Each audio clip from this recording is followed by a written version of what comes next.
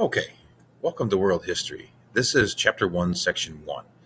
Now, these videos can be helpful for students who were maybe absent from my class or maybe want to do extra review from the lectures that I do in person. Or also this could be helpful for students who are taking world history at a different school who might want to get a little bit of extra information or an alternative viewpoint. But it could also be great for teachers or parents who want to either develop a lesson plan schedule or use some of these notes to help their own students or own learners at home. And one of the things I would say is that for every video lesson that I make, I have a lesson plan up on the screen that I will take you through. Most of them I won't go through, like the prior knowledge, the overview, the sort of teacher elements, but it will be there on the screen.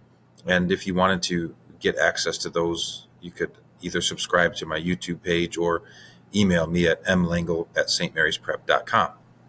Now, for today's purposes, I'm going to show you how sort of my lesson plans are made. Obviously, I use the Madeline Hunter style.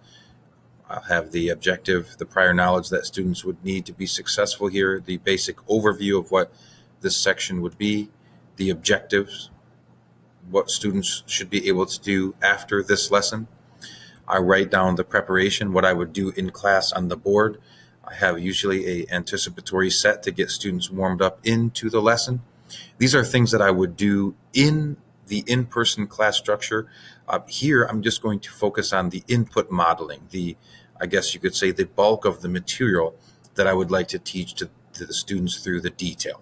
I use the outline format, so I use Roman numerals and capital letters, and this is all predicated on the textbook World History Patterns of Interaction, which I'll be bouncing back and forth to give examples or show pictures or graphs, maps, what have you. So this is how I'm going to basically operate with making these video lessons throughout this year.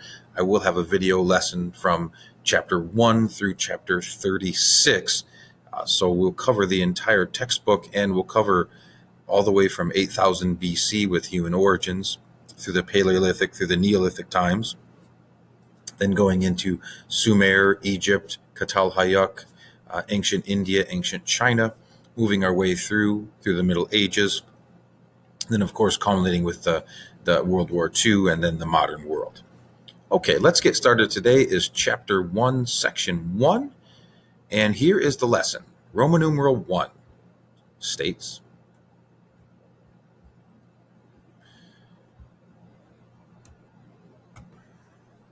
this is an introduction to the study of human origins. Basically, what we're talking about is how we learn about early humans, human origins, where they come from, what are some of the things that they did. A lot of this is predicated on what we call, capital letter A, prehistory.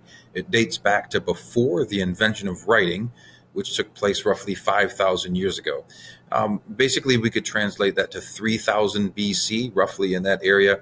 The first true writing that we have a lot of detail on is cuneiform, which was developed by the Sumerians in the region of Mesopotamia. We also learn about early humans through artifacts, capital letter B. These are human-made objects such as tools and jewelry. We learn a great deal about the type of tools that they used, what they could fashion out of those tools. We may not have all the evidence there, but artifacts are really, when you're talking about prehistory, a key roadmap to understanding. There are certain scientists and other practitioners that study these type of things. I'm going to go over those briefly. Archaeologists are people who excavate and dig in search of clues to the prehistoric way of life. So they're searching for artifacts.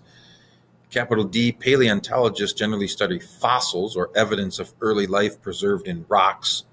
And then anthropologists generally study culture. For this class, we will refer to those in the first few chapters. Paleontologists, we don't really focus on them too much in the class. That doesn't come up all that much. When you're talking about fossils, you're usually talking about other species, but there's some evidence there. Roman numeral 2, we're going to move into the understanding of culture. Culture, by definition, is a people's unique way of life.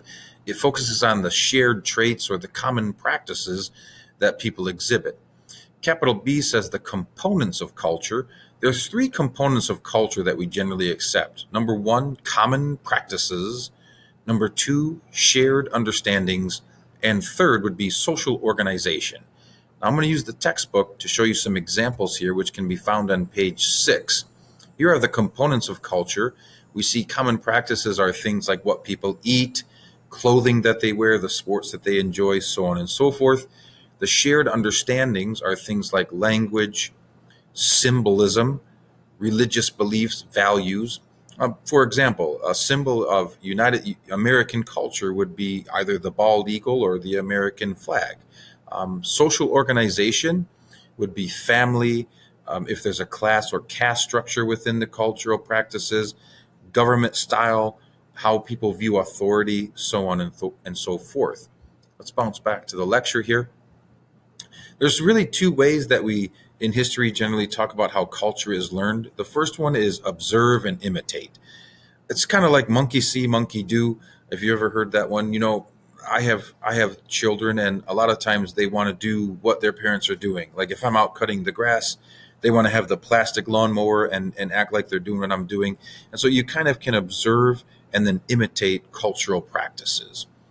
Number 2 is direct teaching through spoken or written language. What I like to tell my students here is you can kind of envision the ancient campfire where there's an elder or a tribal elder that's kind of disseminating information about the tribe and what certain practices they believe in and why they hunt and how they hunt and what the necessity of the animal spirits would be, so on and so forth. So direct teaching is kind of what I'm doing right now.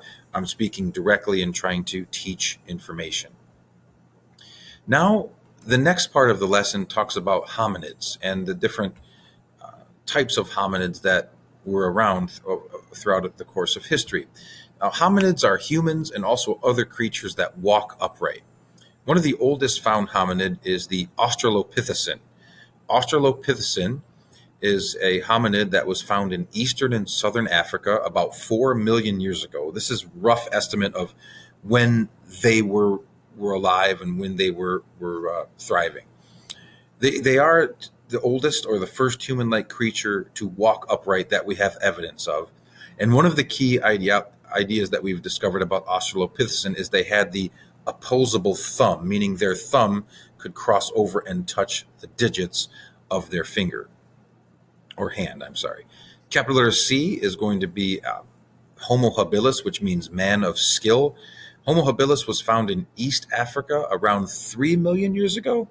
They were the first to make stone tools. Now, most of the early stone tools that we found were made out of lava rock. And these tools were generally used for basic practices like cutting meat, cracking open bones for the marrow, and to make tools, so on and so forth, out of wood. Next is capital D, Homo erectus, which means upright man. They were discovered remains in Africa, Asia, and Europe roughly 2 million years ago. Homo erectus is one of the first to use significant technology or ways of applying knowledge, tools, and invention to meet human need. Basically, it makes human life more feasible and easier through tools, weapons, so on and so forth. Number 3, they use tools for hunting, scraping, digging, and cutting, for example. They are known to be the first to migrate or move out of Africa. They settled in places like Europe, Southeast Asia, the Middle East, China, even as far as India. They were the first known species to use fire and may have developed language. One of the reasons that we think Homo erectus may have developed language is to be able to migrate and navigate. You're probably working in tribal groups of maybe 15 to 50 people. And so to be able to do that, there has to be some type of language that would develop to plan team hunts and things of that nature. Also, we have the Neanderthal. Neanderthal was found in Europe and Southwest Asia within 1 million years. So within the past million years, they had a little bit more of a powerful build. They had heavy slanted brows. They generally had more developed muscles than the other groups of hominids and very thick bones by what we've discovered. One of the cool things about Neanderthal is a lot of people think of the quintessential caveman, but in fact, we find through studying that they actually weren't so and they were one of the first to have known religious practices and beliefs. They practiced human burial.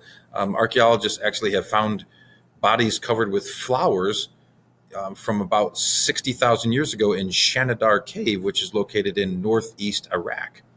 The fact that you have flowers on a gravesite, if you kind of break that down, it's sort of, when you think about a flower, flowers come up in the spring, then they go away, then they return. So what we believe is that the flowers on the cave represents the belief in an afterlife, or that this person will be reborn in some way, shape, or form. Next is point number 4. Neanderthal, though, did generally live in caves. Most of these groups did, by the way, or wood shelters. They made shelters out of wood, which would be fortified by animal hides or skins as a cover. Capital letter F is going to talk about Cro-Magnon. Cro-Magnon is actually an early group of Homo sapien, which is meaning wise men. They were from Europe, roughly 40,000 years ago. If you take a Cro-Magnon and put them in a suit, they're going to look identical to a modern human. The body and the structure is identical.